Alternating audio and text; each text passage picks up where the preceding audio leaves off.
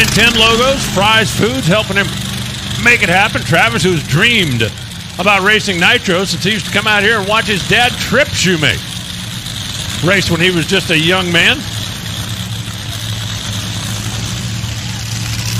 Able to put together this team. He's working with a lady by the name of Gerda June as crew chief. Travis is a guy that just likes to do things, well, a little differently. Well, some folks at Scrappers, Gerda, whose husband Lex June races Top Fuel. They run as an independent team out of their Indiana shop. But Travis was looking for somebody who could come out here and help him on a part-time basis. Gave Gerda the call, and I'm still not sure she's happy with the barrel valve setting down there.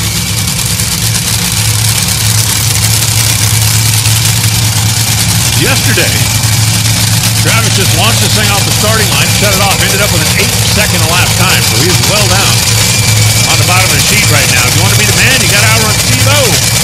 Sitting in the number 1 spot, you want to be in the quick half of the field, you got to outrun Jasmine Salinas at 3:89. All right.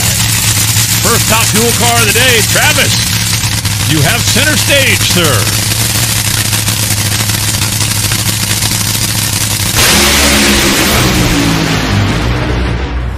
I thought it was going to make it. He's 850 to 60 feet, got through the shake zone, and then out there about 200 feet, you saw it just pull those giant Goodyears loose. Ends up with a 4.83 second lap time, 150 miles an hour. Now that will move him up. He was number 16. He moves up to 13. So they've still got room for improvement.